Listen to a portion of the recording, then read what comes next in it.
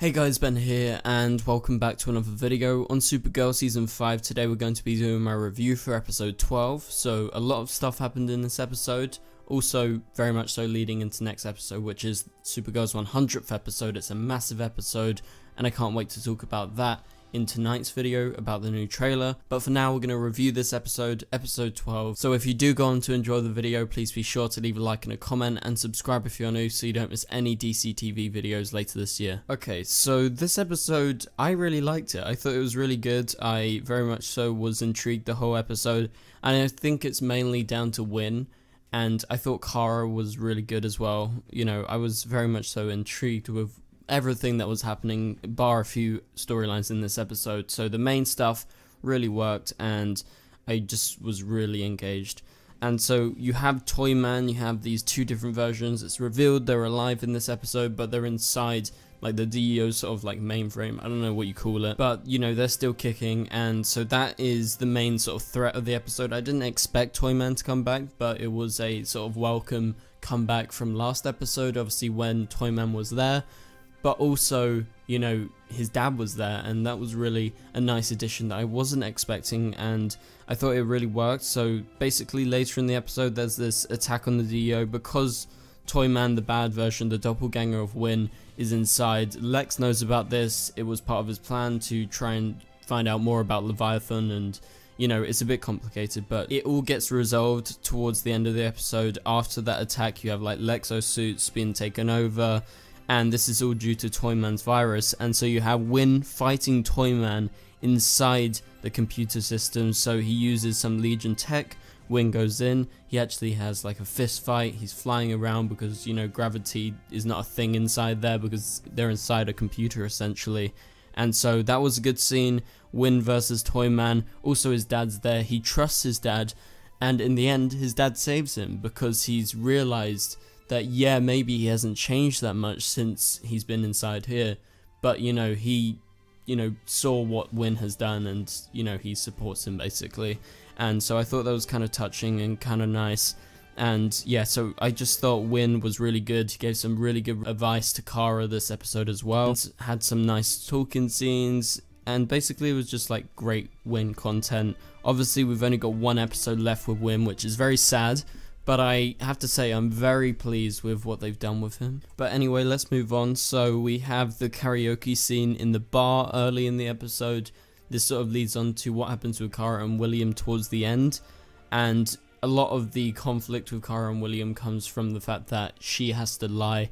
And you know, that actually goes into next episode, and that's been a big theme like throughout Supergirl's whole run, because on the CW shows they hate lying, and lying's like such a massive thing. Obviously in real life it's a thing, but it's nowhere near as big as they make it out to be. Like, it's the worst thing if you have ever lied to someone. Like, if you say no lies, you're a good person. If you say lies, you're a bad person.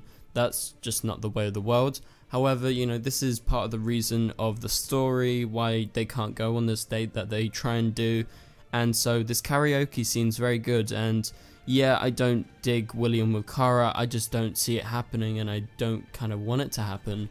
But obviously I'm open to it if, you know, it's good in the end. But right now I'm not digging it, so I'm not mad about how they went around it this episode, because it kind of made sense with the storyline. However, you know, I really like the karaoke scene. William and Kara, they go and they have this singing scene, and the song, you know, the whole thing was really good. Kara was great. Obviously Melissa's a singer, so obviously she hits those high notes and stuff like that, even though it's sort of like a jokey situation. It's just karaoke, but it was great content and I really enjoyed it. And seeing like Alex's reaction, John's reaction, Winn's reaction, it was just the best. Like, seeing our whole team there, including Winn, John, Alex and Kara, it was just the best seeing them all around, and it really brings you back to those past seasons where you had those amazing moments that I guess we kind of took for granted really in the past, and now you realize, oh shit, they were that good together, and you sort of more are aware of how good they are together now. And so yeah, that karaoke scene was really good, and we have Winn revealing his name. He is known as Computer Lad in the future, which is a not very good name if you ask me, and Winn agrees with me by the end of the episode, and he changes his name to Toyman. I thought that was very fitting. However, it doesn't really make sense as to why he would call himself Toy Man, because he's not using these toys or anything like that. He's more of like a computer type guy. That's why he was called Computer Lad. So yes, his name doesn't make sense, but it's very fitting.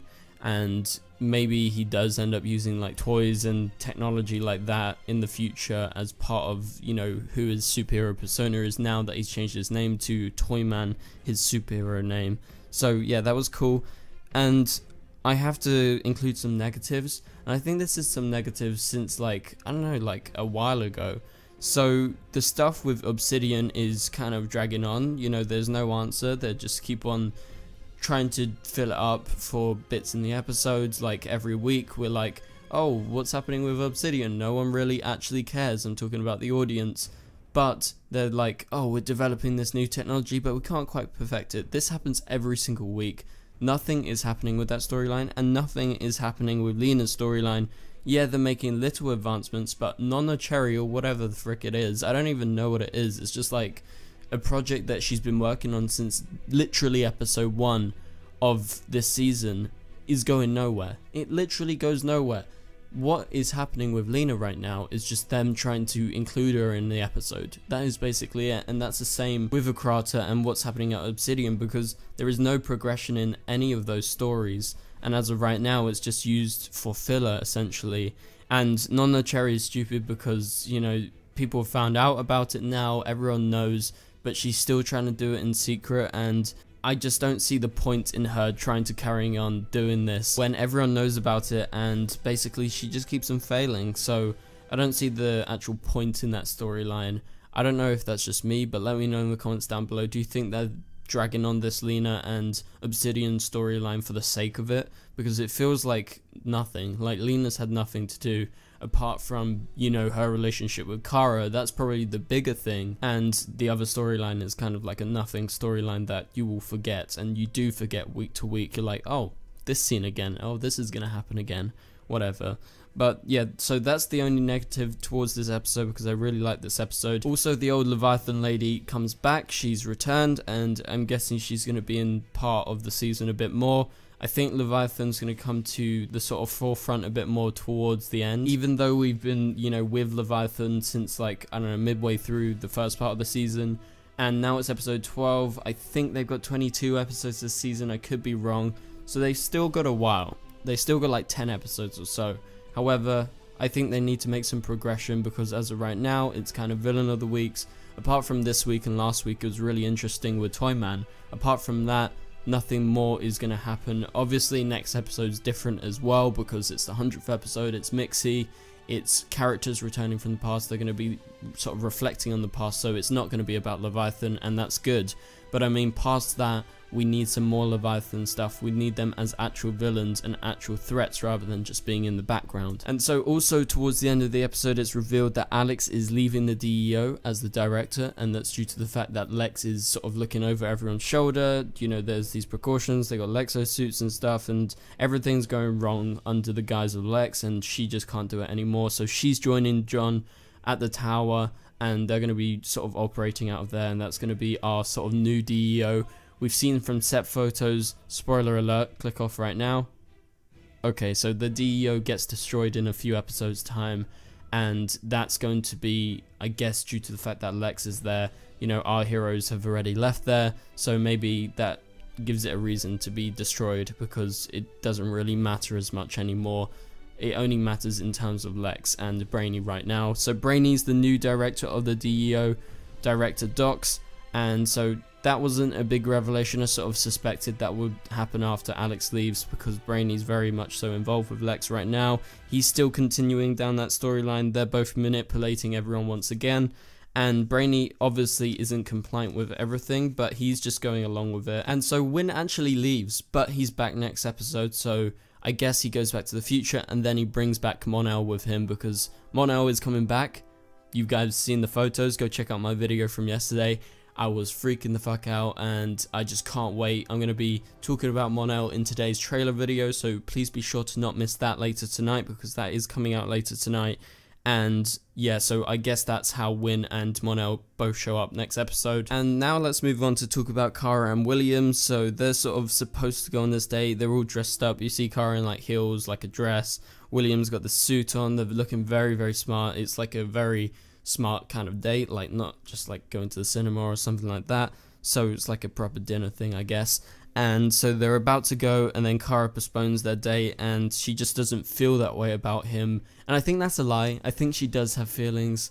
That's what I got hinted at this episode. However, it was due to the fact that she had to lie, and she was sort of playing along with this lie, that she felt bad. And you have that talk with Kara and Alex towards the end of the episode about her having to lie, and that's essentially why they cut off that date. So I think there is definitely still a chance that William and Kara are still a thing. They're going to be a thing probably, or at least they're going to try and, you know, be a thing, I guess, sometime in the near future. But maybe Mon-El is going to put a spanner in the works next episode when he returns. Obviously, Mon-El is only going to be around for one episode, and William's going to be around a lot more, so I still think there is a very high chance. I don't think like Kara's going to get back with Mon-El, although of course I would love that, because, you know, they're the best relationship on the whole of the CW and Supergirl. But that's not going to happen, and I've just kind of accepted that already. So yeah, towards the end of the episode, we go to the final scene. After that Kara and Alex talk, there is a knock on the door, and who is there? It's only Mr. Mxyzptlk.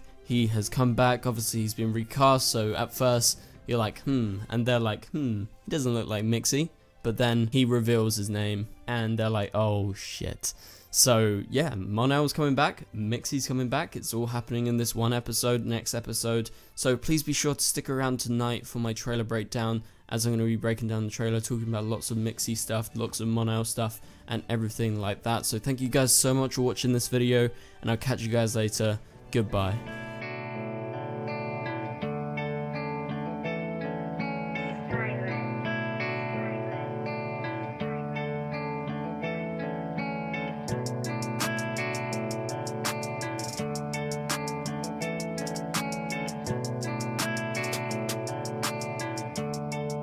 I see red.